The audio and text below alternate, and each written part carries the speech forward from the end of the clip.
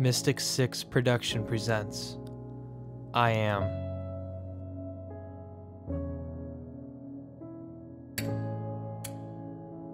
I am raw.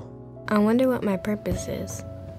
I hear sirens, traffic, and nothing at some times.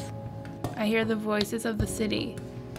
Both praises and criticism. I see rebirth in community.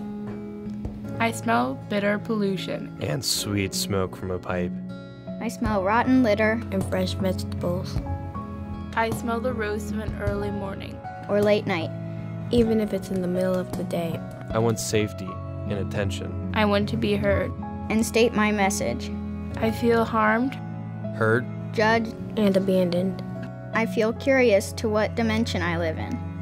I feel unsheltered and exposed. Yet powerful and hypnotic. I touch hearts as well as crumbling walls to which I was placed on. I worry about going unnoticed or losing interest. I worry about becoming lost. Defaced. Or forgotten. Why no one will look at me as they walk by.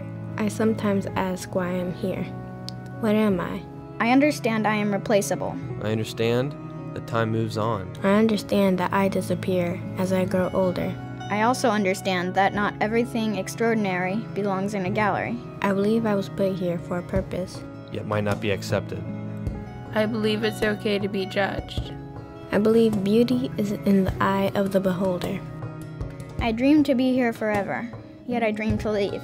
I dream to be down looking up. Rather than up, looking down. I dream to take art somewhere new. I dream to impact mentally, not just physically. I dream to make a difference in the community. I trust in my purpose. I trust that if I give, I'll get back. I hope for peace, life, goodness. I'll hope forever.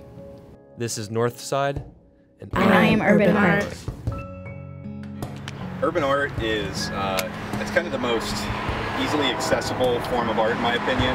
You don't have to go to a museum. You don't have to necessarily want to see it. People really criticize urban art and they don't see it as art, technically.